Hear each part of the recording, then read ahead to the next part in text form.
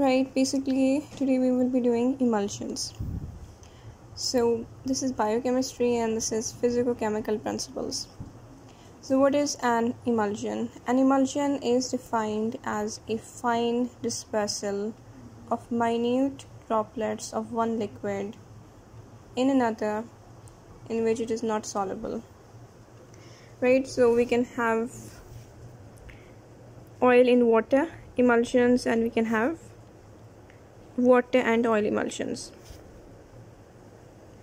And why are these important? Because each of these type of emulsions have various therapeutic and pharmaceutical functions, or we can basically use them to that effect. So how can we form an emulsion? If we take some oil and we put it in some water and we shake the two vigorously, we will indeed get an emulsion. However, the emulsion obtained will be an unstable one. And what do I mean by unstable? So this is the unstable emulsion. We have droplets of oil and these are finely dispersed in another liquid, and the other liquid is basically the water. However, because this emulsion is unstable, these minute droplets of oils will soon coalesce and they will form a layer of oil over the water. Right, so this over here is the layer of oil over the water. So simply by taking the oil and the water together and shaking them vigorously, we can in fact get an emulsion. But this emulsion will be unstable because the finely dispersed droplets of oil will soon coalesce and they will form a separate layer of oil atop the water. So that is not what we need. So in order to form a stable emulsion, together with the oil and the water, we add an emulsifying agent. Right? And because of the emulsifying agent, we now get a stable emulsion. Right? So what are examples of emulsifying agents? The examples are soaps, the examples are detergents, and soaps and detergents easy to remember. The examples are bile salts of all things, right? And we also have phospholipids. And these are some examples of emulsifying agents given in Mushtaq. Right. So what is the mechanism of action of these emulsifying agents? How do they lead to the formation of a stable emulsion? Let's take the example of soap. We have a particular soap and this is its molecular formula. Right. When we kind of add this to water and oil, the soap, it becomes ionized. Right? It becomes ionized. So the ionized soap, let's consider this part, is made up of two radicals. It's made up of a hydrocarbon radical and it's made up of a carboxyl radical. Right. So this hydroxyl radical over here, it is soluble in the oil but is insoluble in the water.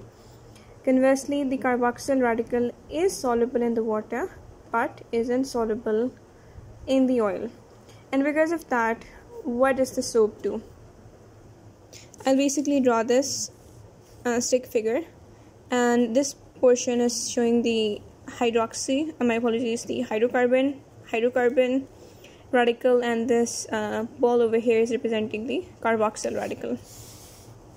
So the ionized soap molecules will arrange themselves in such a manner that let's assume this is the droplet of oil, that the hydrocarbon radical is projecting into the oil, whereas the carboxyl radical is projecting into the surrounding water.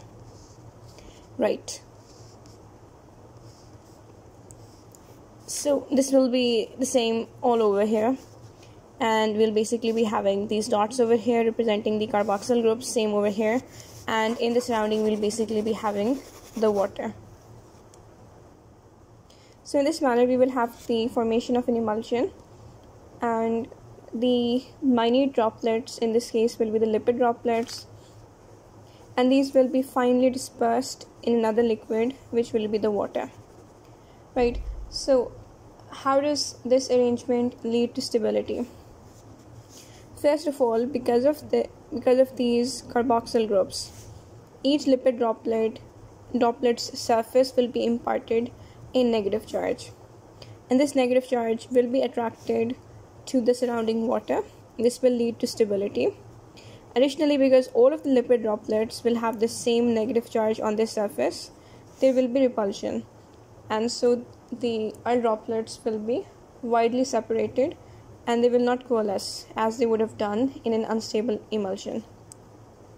Right, in this particular example of an emulsion, oil is serving as the oil is the one that is dispersed, whereas the water is the dispersion medium. We can have the opposite. We can have a water in oil emulsion, but for that to happen we'll have to use a different emulsifying agents. For example, if we use calcium soaps, we can get a water in oil emulsion simply because the calcium is more soluble in the oil. Anyways, so what is the importance of emulsions? Why do we need to make them, and why do we have to study them as medical students? Right. For one thing, emulsions can mask the bad taste or the bad smell, the bitter taste, because medicines tend to have, so they tend to mask the bitter taste of certain drugs, right? So for example, castor oil or cod liver oil, people have to take these under certain conditions. If they're given in the form of emulsions, the bitter taste of the castor oil or the cod liver oil will be masked, right? So that is one way in which emulsions are used. I will repeat, the medical importance of emulsions is that they mask the bitter taste of certain drugs. For example, cod liver oil and castor oil, and in these particular cases both the medicinal substances are oil based. So you can understand how a oil in water emulsion will work out in this particular scenario. Secondarily, drugs can be administered in emulsions if you want there to be sustained release of drug within the body. You don't want all of the drug to be released at once. You will give it in the form of an emulsion so that there will be slow, steady and sustained release of drug within the body. So to reiterate, emulsions can be given or emulsions can be produced with the aim of prolonging the release of drugs within the body for the sake of sustained release action. Anyways, so intravenous administration of contrast medium can be done in the form of emulsions. Contrast media are generally used when you have to do some testing. So contrast media can be administered intravenously, that is through the veins via emulsions. Important again.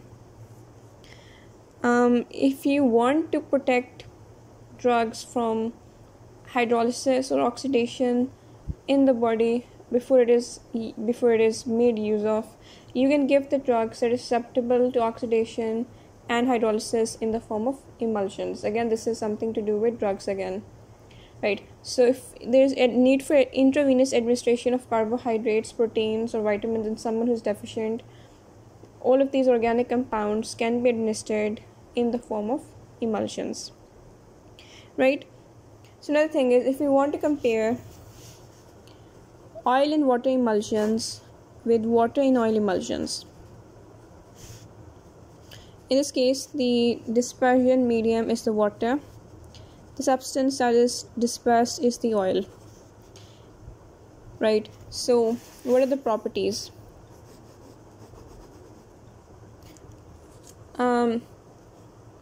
This is used in internal use within the body. This is for external use. If we talk in terms of property, this is non-greasy because, as you might imagine, the greasy part is masked and is washable with water, whereas the water in oil is definitely greasy and definitely cannot be washed off with water. Right, the oil in water can be applied externally because it can have a cooling effect, right, like vanishing creams. So because water is subject to evaporation, the water in oil is something that is applied externally to prevent evaporation of water. As you might think, any lipid substance, any lipid coating over anything will prevent evaporation of water. So the differences are not that difficult to remember if you kind of keep in mind an idea of the different structure of water in oil emulsions and oil in water emulsions. Anyways, I'm hoping this was helpful.